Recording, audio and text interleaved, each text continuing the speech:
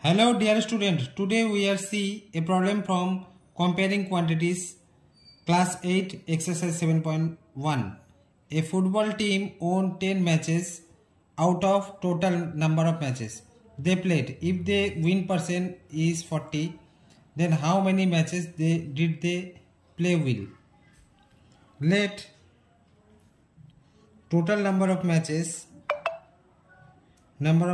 equal to x, bx. So x into 40 by 100 equal to 10. Therefore 40x equal to 10 into 1000, that means 1000. So x equal to 1000 by 40.